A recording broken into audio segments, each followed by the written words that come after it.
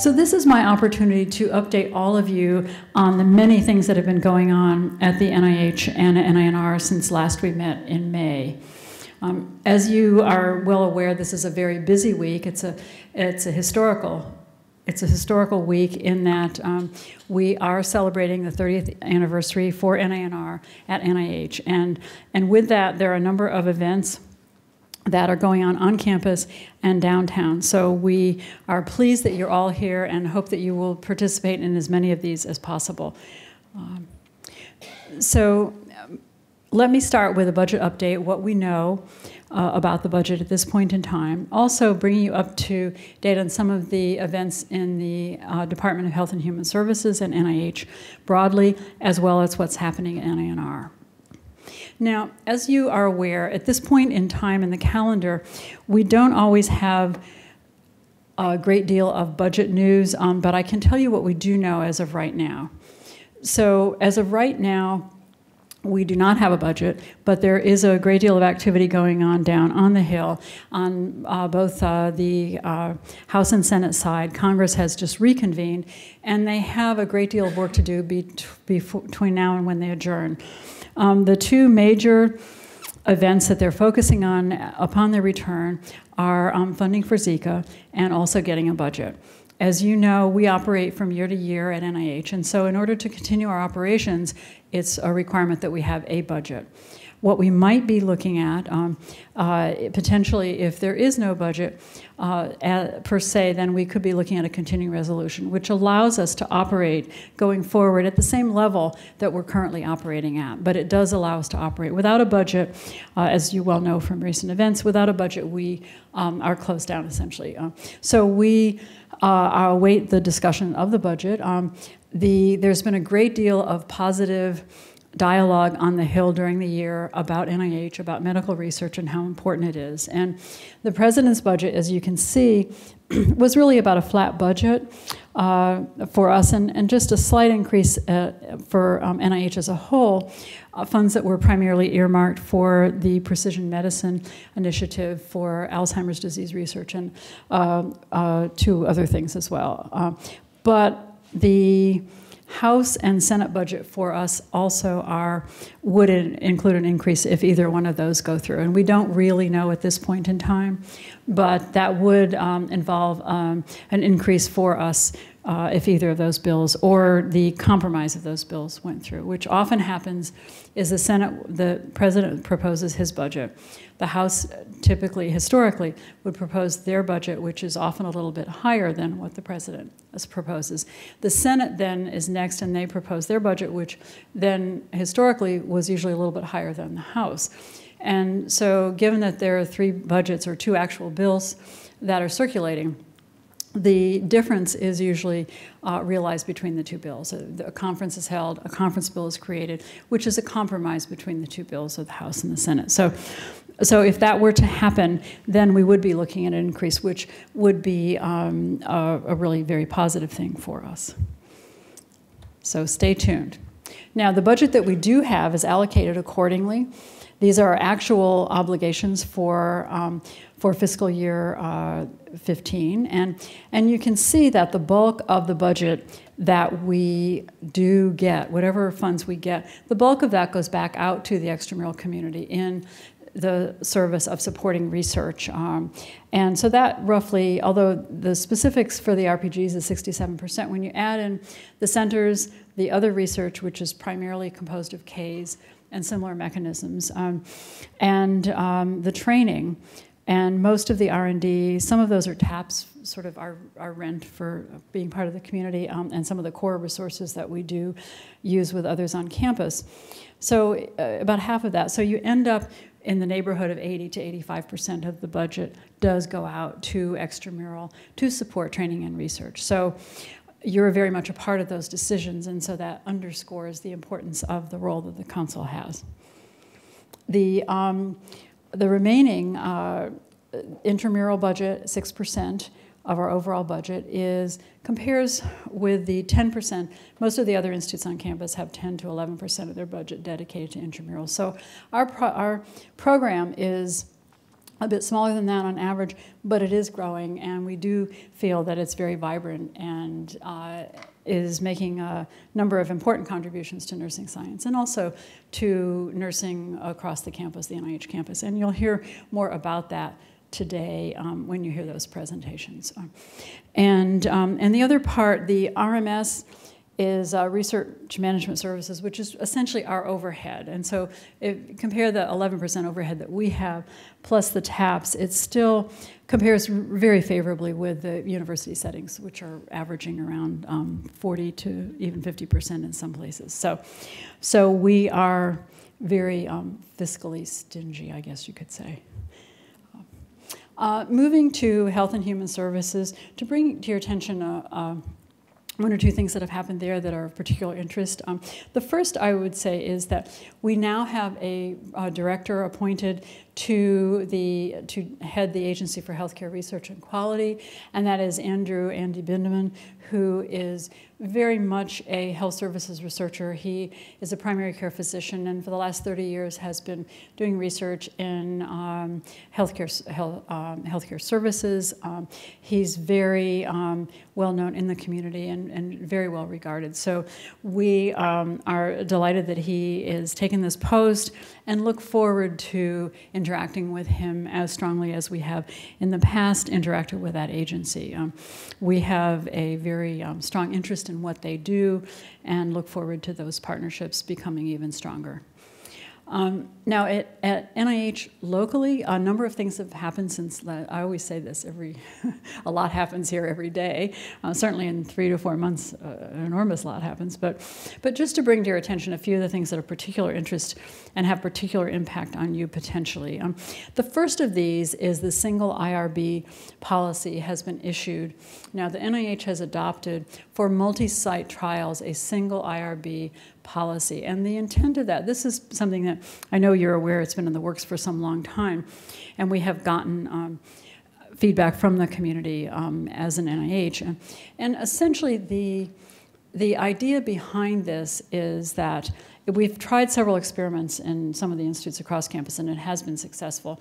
But the issue really is that to provide that it can be successful in providing the best safety for patients.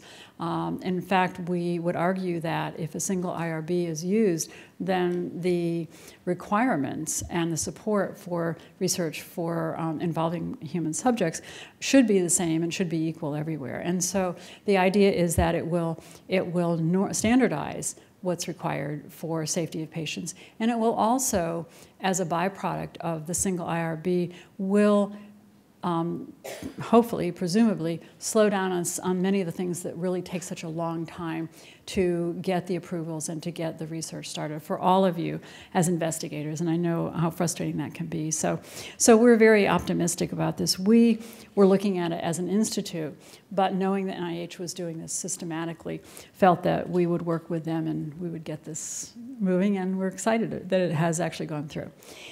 So you are very familiar with the Precision Medicine Initiative.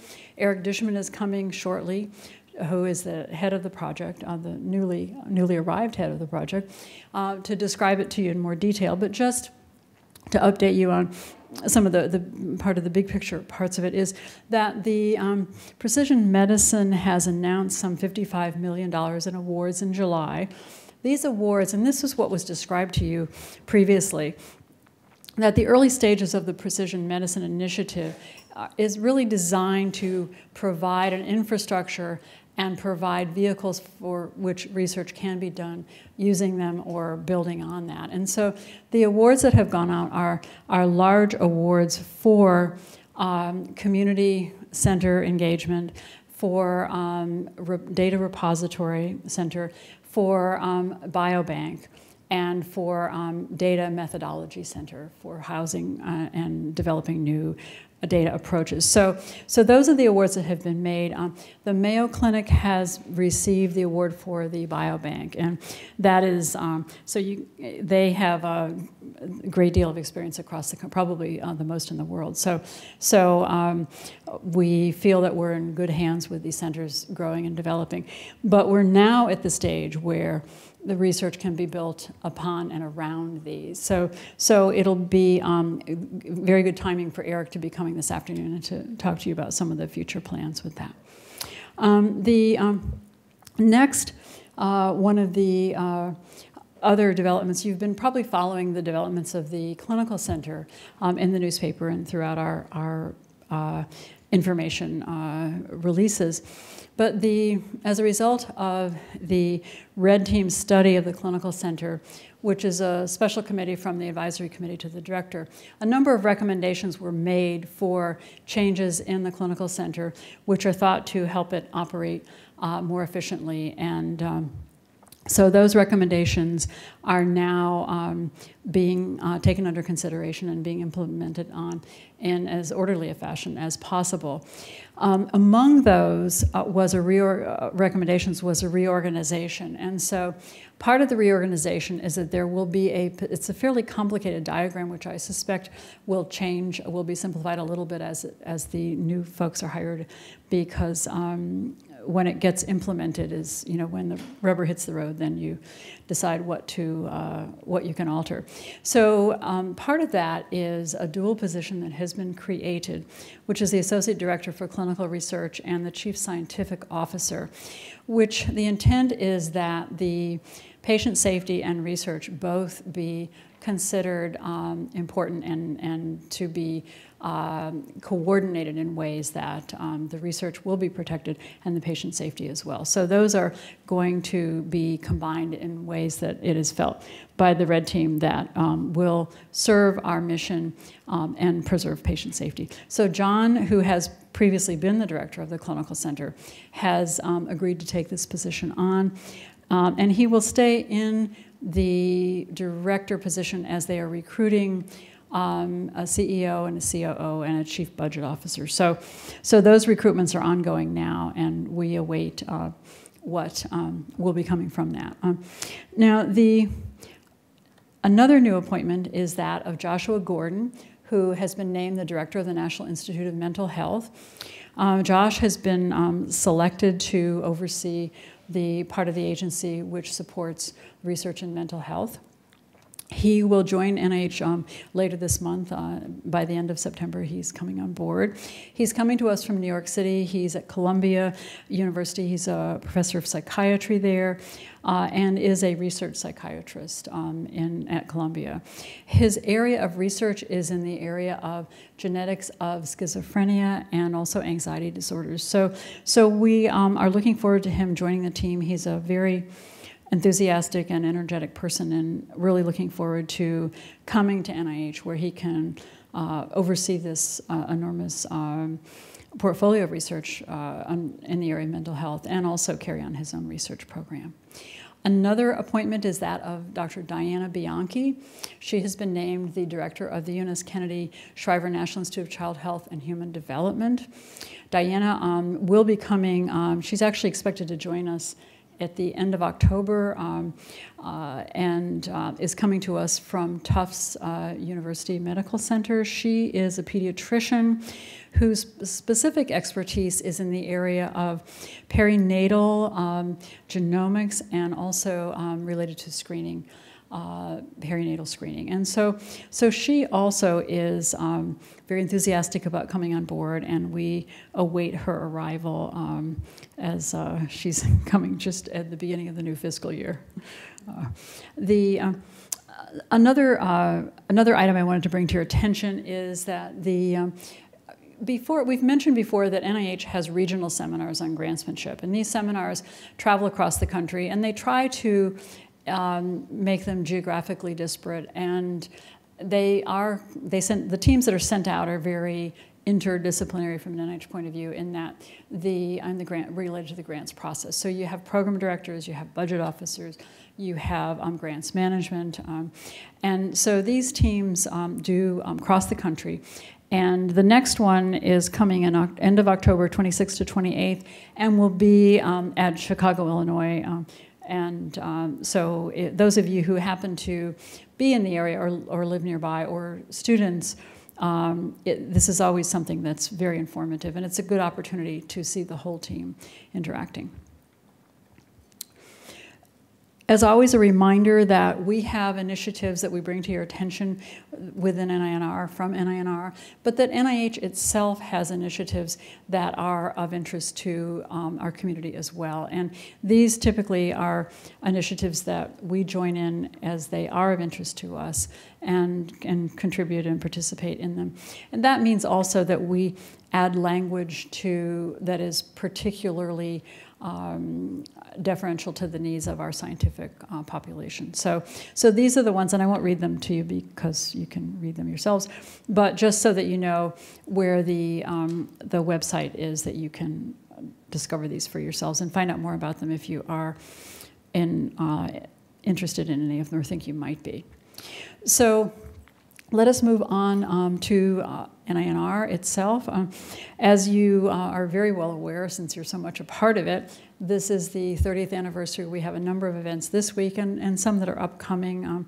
Many of you, probably all of you in the room, are signed up for a scientific symposium tomorrow, which will be in the afternoon. We actually, the council members, you have a very eventful day that we have planned for you. So we'll have the council in the morning, and then we will shuttle you across the campus to the clinical center so that you can participate in the NIH Research Festival, which we are co-chairing.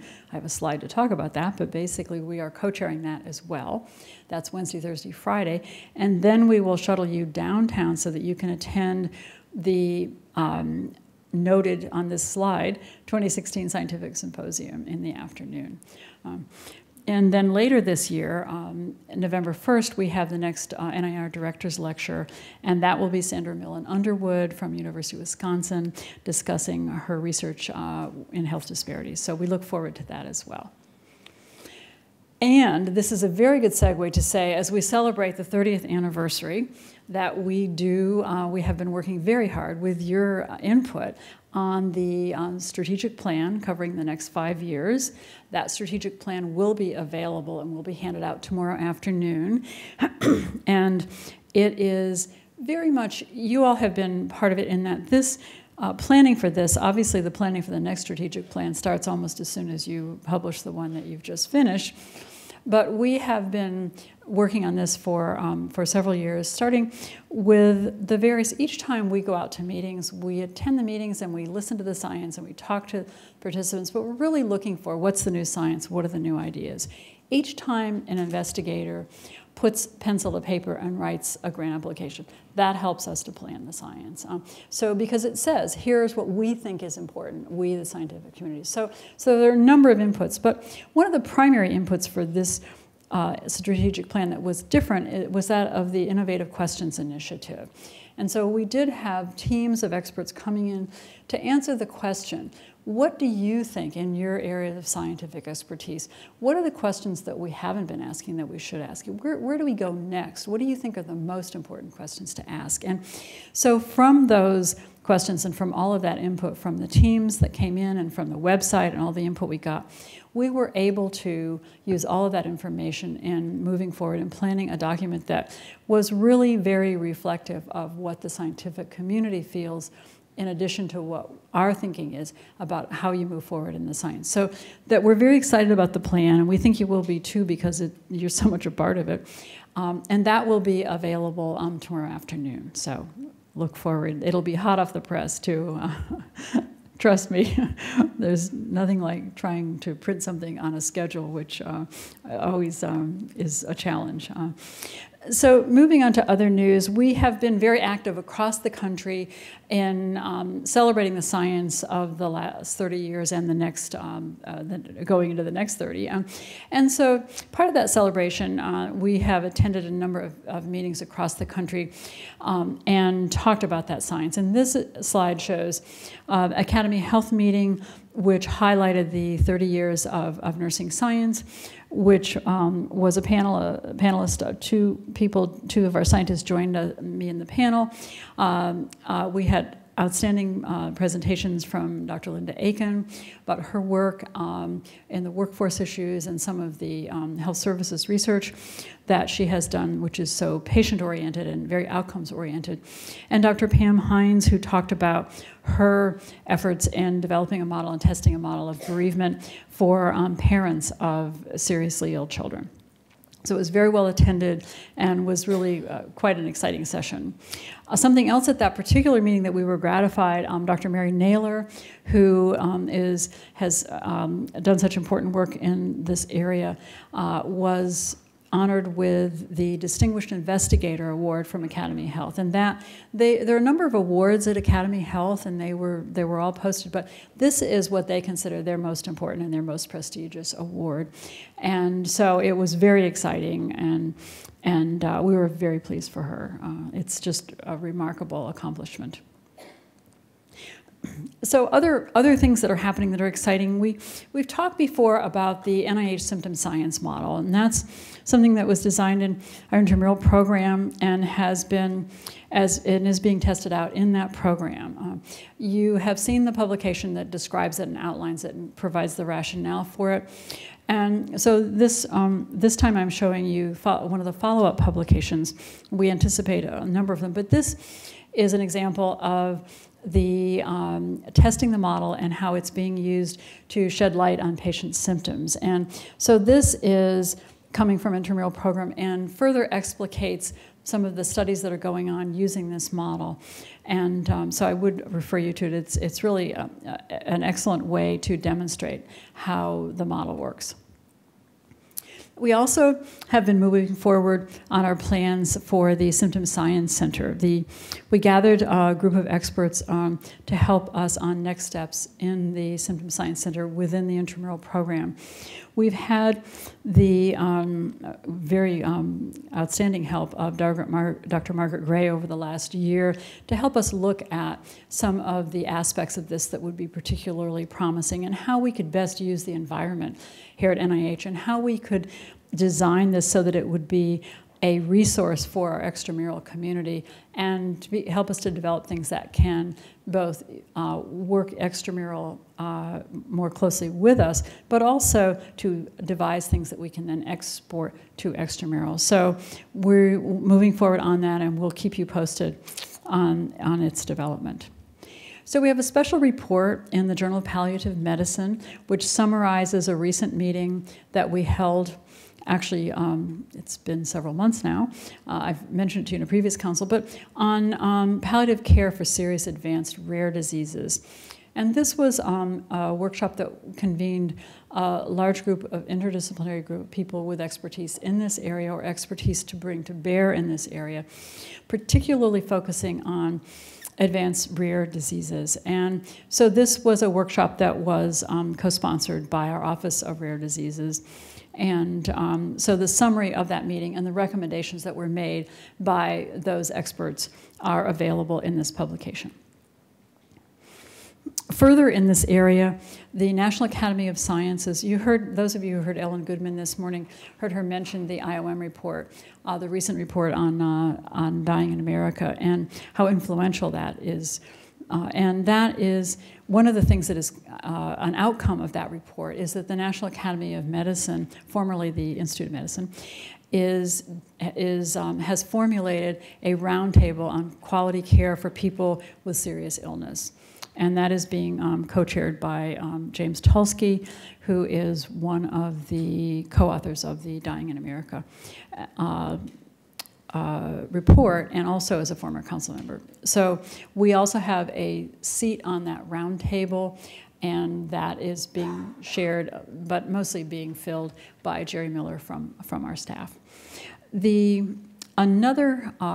Another event in this area was a workshop on advancing and extending palliative care research agenda in the specialties, and this was a meeting which was held in conjunction with the National Institute on Aging and the National Heart, Lung, and Blood Institute to look at areas of promise and areas of gaps in this area. So those recommendations will be becoming available. Okay. We also have, you recall, you've heard a bit about the Palliative Care Conversations Matter initiative that we have, the program for public awareness and community outreach. And that, the latest launch of that was directed toward patients and their families of those who have children with serious illness and their families. And so we've now added to the website an animated video that is sort of, it's a new technique that's used, and I know that Adrian and Doug Hussey would love to explain it to you in great detail, but basically it's kind of somewhere between, it's a kind of a combination between human figures and the anime of the graphics community. But what it is it explains what the materials, the written materials, tell you, explains in a very short video. And so it's kind of interesting. I would suggest just going on the website and looking at it, because it's quite an interesting way of communicating, and it's quite effective in a very short period of time.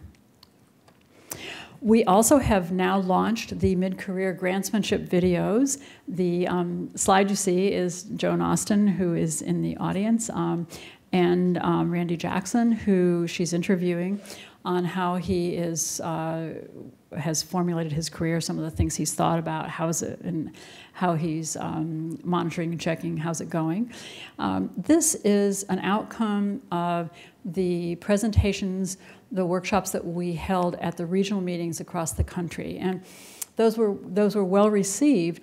But each, at each regional meeting, perhaps 15 to 20 people would be there, and so at most we could reach 80 people perhaps. So by distilling the information from the course that was presented and putting it on our website in small modules, we feel that we know that it will be available to many more people.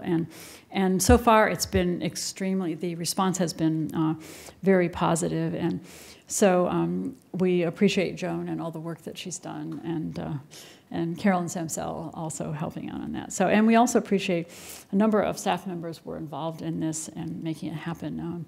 So I would say tune in and take a look, and advise your faculty and students to take a look too, because even though it was geared to mid-career, there are a number of hints and tips in there that are quite useful to learn as early as possible. So I would suggest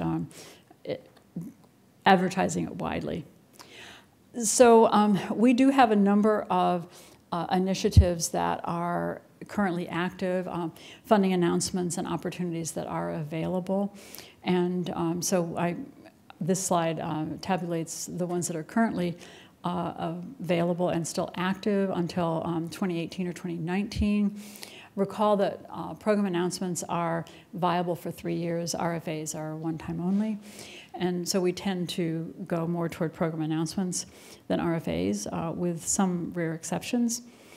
We also, this is also a reasonably rapidly changing slide, so do be sure to check that website to see which new things are coming out. You also, I know your grants offices subscribe to the grantsmanship journals, but still this is a very good way for you personally to find it out quickly.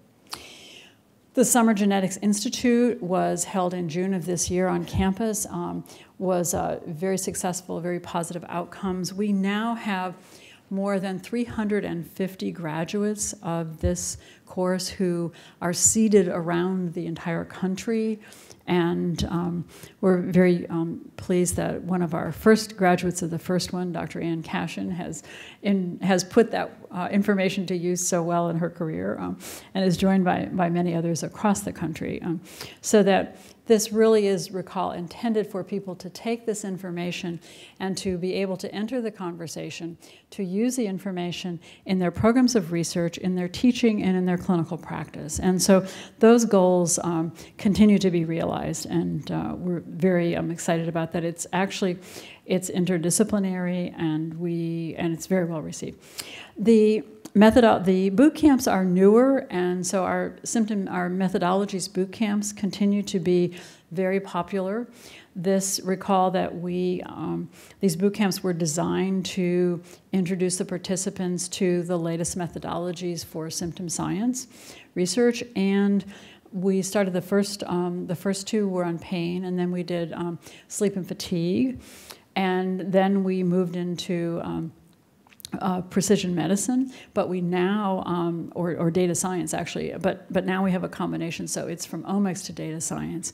This particular boot camp, and they do fill up quite rapidly. We're trying to figure out how we can do a lottery or some other way of getting people signed up so that we can get a little bit more of a span of who we could get into these courses. But we had 160 participants last time from over 75 different institutions across the country. So we are able to get a broad catchment of people coming in and to participate in this course.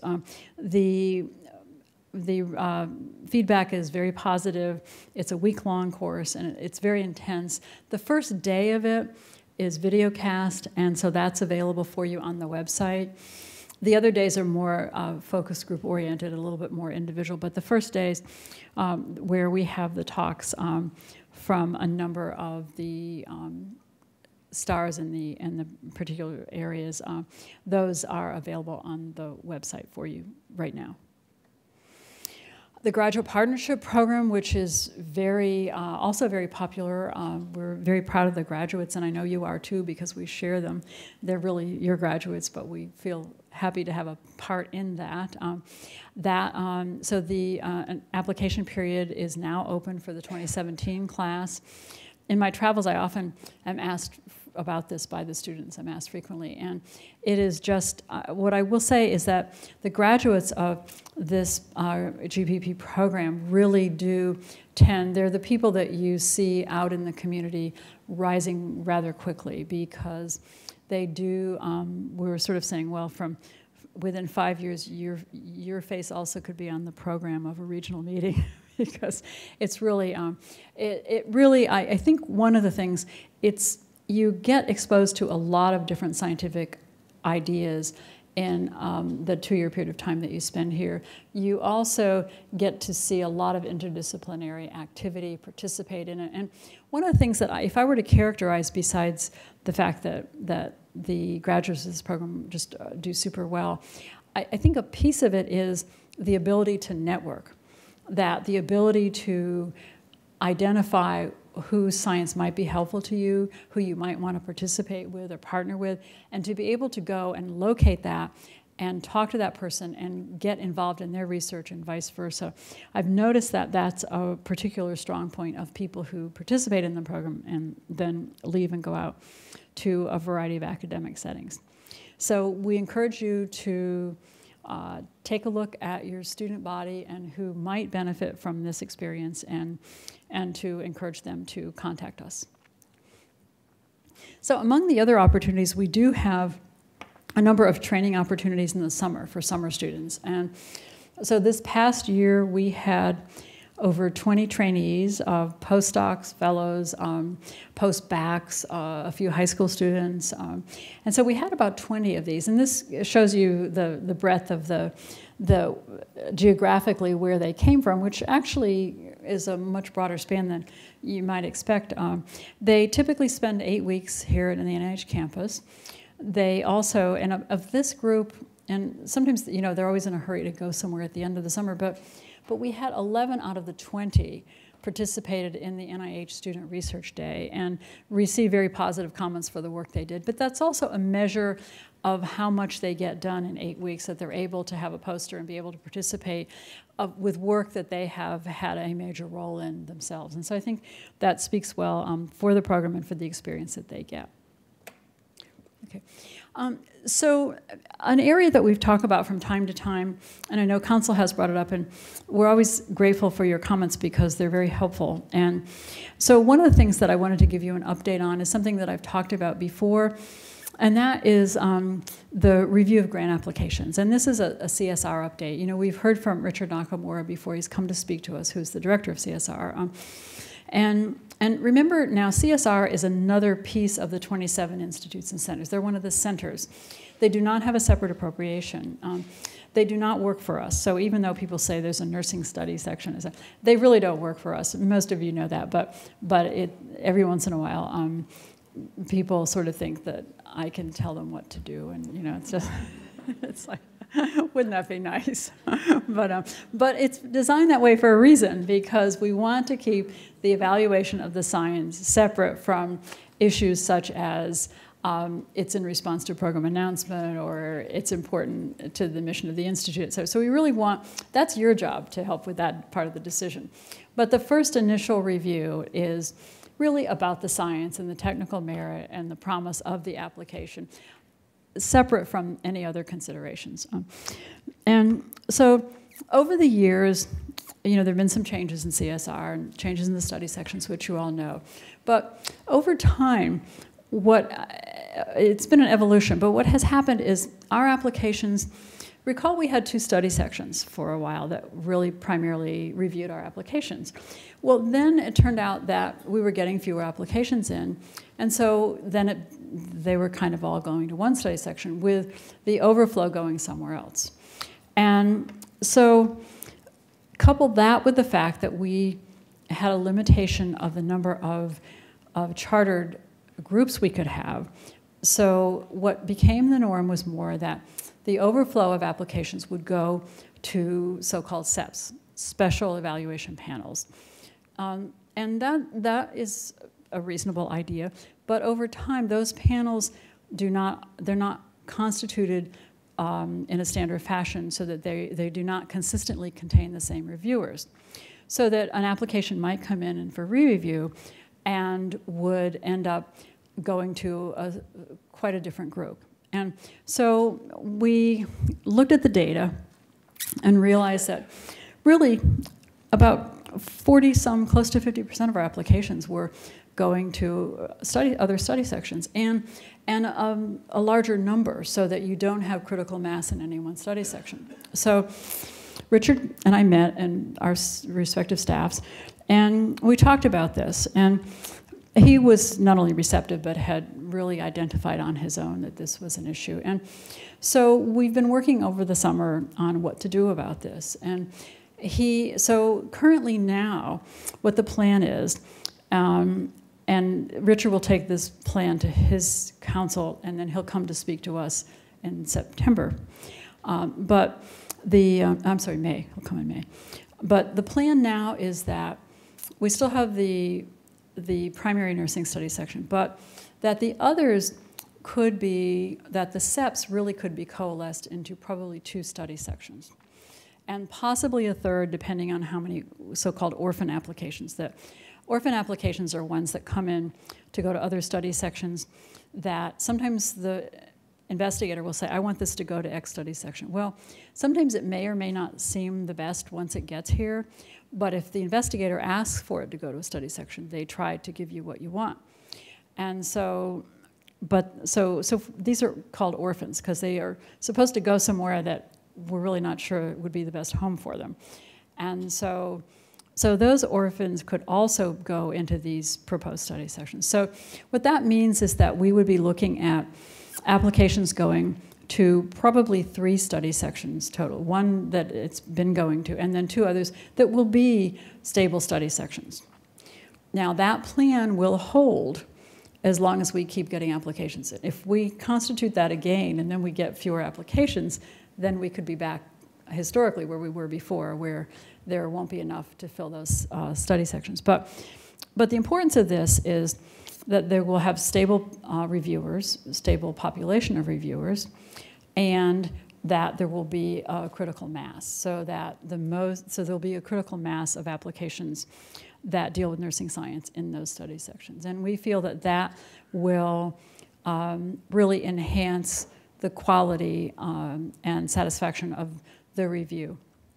So thank you all for your input into this, because we do get comments about this throughout the year, and as always, Richard is very receptive, particularly in his leadership style, but we do need specific examples, and so you've been really helpful in coming forward with specific examples that we could look at systematically. And so anyway, so we believe that this plan will be a very good one, and will have some positive results.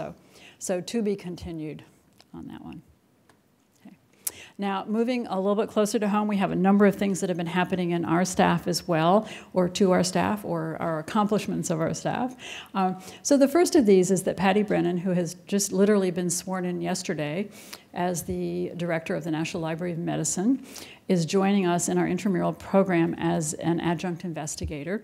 She will bring her lab with her, and her work is focusing on the use of cutting-edge data visualization processes and virtual reality to focus on people who are homebound, to be able to help them to be more active and relate more, become more independent homebound individuals. And so we're very enthusiastic about that.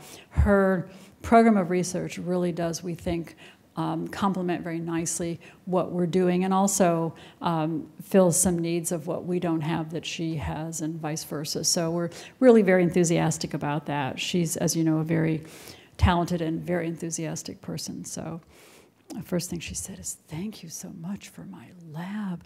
I wanted a big room and you got it for me." It's so nice when somebody new gets so excited, because you know our space around here is a bit limited, and we struggle with the leaky pipes in the old buildings. But anyway, so we're very enthusiastic about that partnership. Also, I mentioned before that our own Dr. Ann Cashin, scientific director for NINR, is co-chairing the NIH Research Festival this year, which coincidentally is celebrating 30 years as well. So we're kind of, as you are at home, doing double duty on a few things this week. But so if you don't see Ann, you'll know she's over. It's Wednesday, Thursday, Friday. So we will be able to incorporate you tomorrow. I felt it was really a shame for you to be here and not participate in the research festival at all. So we will make that possible for you to attend a part of that tomorrow. And as it turns out, the session that it fits in your time frame is the bench to bedside segment of the program. And so one of our investigators newly selected on the tenure track, Katie Mayer, will be doing one of the presentations. You'll hear her today as well. But it just worked out that way. So I should tell you that we planned it that way. But actually, what we did plan is for her to talk a little earlier to make sure that you got to hear her before we took off to go downtown. But anyway, so it's a very exciting for the visibility for Ann and for the program. And it'll be a really exciting festival. It always is. So two of our participants at the festival, who also are hard at work in our intramural program, have received. One of the things that characterizes our intramural program somewhat differently than the others is that our investigators compete for and successfully receive extramural funding, not from NIH, of course, but from foundations and such. So that's something which really is a level of independence that some of the other programs don't encourage. But so two examples of that are Polly Joseph, who and Kristen Weaver, who've both received Heilbronn Nurse Scholar Awards from NYU this past year. These are 1 to 2 year awards. Polly's a postdoc, and her award is to look at the brain-gut axis related to nutritional issues, obesity, insulin resistance, et cetera.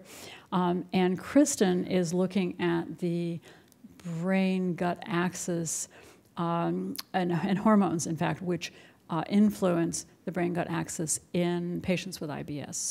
So these are very important clinical problems, and we're very pleased for them. This is quite an honor. And segue into that, you could tell who their mentor was from the science that I was describing. Wendy Henderson, we congratulate her on her induction into the American Academy of Nursing. That is a tribute to the work that she has done in her career, and we're pleased that much of it has been here. Not to leave anyone out here, Jessica Gill has just received the Johns Hopkins Distinguished Alumnus Award for her career to date, and that is also quite an honor as well. So we're very pleased for Jessica. And as you recall, Jessica's work is in the area of traumatic brain injury and post-traumatic stress syndrome. Last but not least, our new tenure track investigator, Katie Muir, has just recently, in fact, the biosketch in your notebook probably says she's an assistant clinical investigator, but she is, as of a month ago, roughly, has been appointed to the tenure track. Katie's work is in the area of patients with neuromuscular disorders, particularly serious life-limiting disorders in children. And one of the reasons this is so important is that there are very few therapeutic interventions. Almost nothing has been discovered that is helpful, and so the outcomes in this population are very negative outcomes. And so Katie is committed to try to change that. Dr. Pamela Temez, who is here in the audience, Pamela is over on the other side. Okay, Pamela's over there. Okay. Has joined us, has been named as the Intramural Deputy Training Director. She has actually been working with us for a while in a capacity similar to that, but she has been working as a contractor and finally decided that I guess the period of studying us was over, that she would join the team. So we're very happy to have her on board and to have us help out with all of the training that we have described. So with that, my remarks my formal remarks for the day concluded, and we do have there are a number of more things that are happening that I haven't mentioned. I've actually sort of selected, but we do have handouts available at the door for you as you leave, which will tell you in great detail some of the other things that are happening. And meanwhile, I just say that this is a terrific week. I'm happy that everyone is here because it's very exciting, starting today all the way through the rest of the week, through Saturday. We will be exposed to an enormous number of wonderful scientific findings and be very privileged to have a look at what the future is going to look like. And that's pretty exciting when you look at the scientific things that we're looking at now and how that's going to help us shape our future and improve the quality of our lives. So with that, thank you very much. As you know, I'll be available all week for other questions. So.